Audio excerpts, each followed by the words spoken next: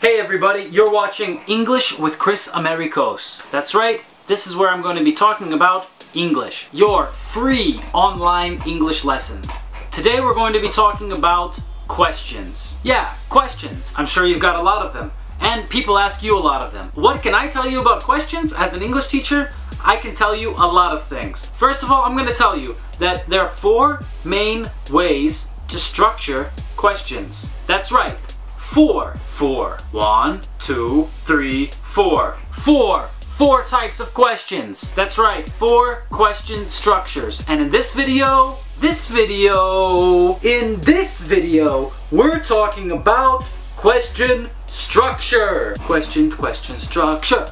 Question structure. Maybe you have a friend who's a police officer, he probably asks a lot of questions. First 2 types of question structure are connected to the verb to be. To be or not to be. You probably didn't know that Shakespeare was an English teacher. The first question structure that you need to know is question structure with the verb to be. When you have a question with the verb to be, you need to place the verb before the subject. That's right, verb before subject. Like, are you hungry? Subject before verb will be a sentence, not a question. You are hungry. Verb before subject, question. If we want, we can also add a question word or question phrase at the beginning. So, why are you hungry? The second type of question structure is verbs that are not the verb to be. So the second question structure, all verbs that are not to be. To have, to do, to think, to poop.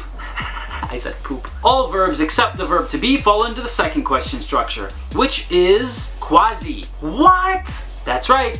QuASI. QuASI is an easy way to remember the second type of question structure. QU stands for question word or question phrase. A stands for auxiliary verb or helping verb. S stands for subject. And I stands for infinitive. Or you can think of it as the main verb. So again, we have question, helping verb, subject, main verb. Welcome to question structure number 2. For example, a sentence. You like ice cream. I want to make this sentence a question.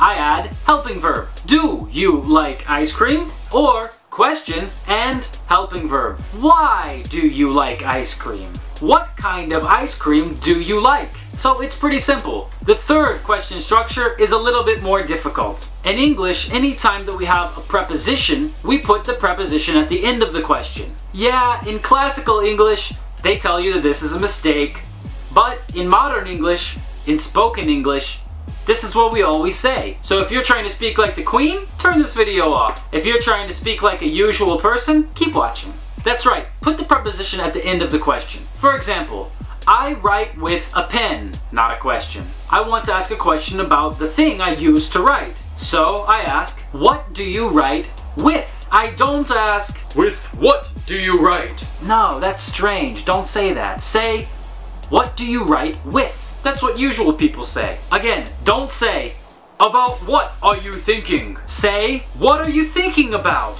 The fourth question structure is the most difficult. In this question structure, we have a verb that's not the verb to be, but we don't use a helping verb. What?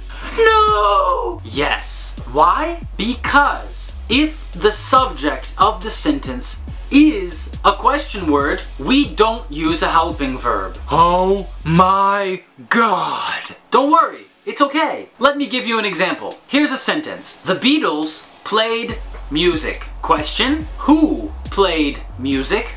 In this question, the word who is the subject. And when a question word is the subject, we don't use a helping verb. So again, you don't say who did play music. No, that's wrong. That's completely wrong. Don't do that. You say who played music.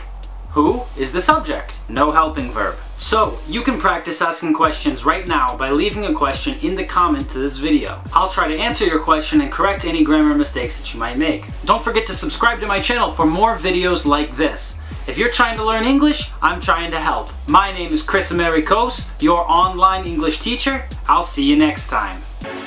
Fly, fly, fly, fly. They ask me how I've been, and I say that I'm fine. I only play to win, I'm always on the grind. I'm fly.